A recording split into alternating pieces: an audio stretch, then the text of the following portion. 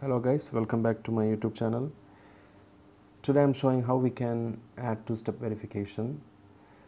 Go to the three dots on the right side top and click on the settings and go to accounts. Under account you will see two-step verification option. Click on that two-step verification and enable. Give 6-digit PIN code. You can choose that number.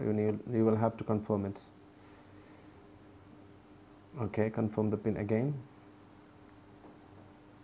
and provide an email ID in case if you forget the PIN. I'm giving one of my email ID.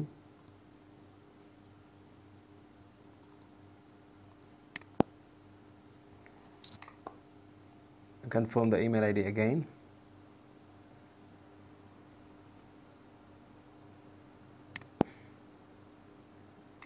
Save it. So you have enabled two-step verification, so that if your number is lost or someone else have the number, they cannot create account unless they have the PIN or access to this email ID.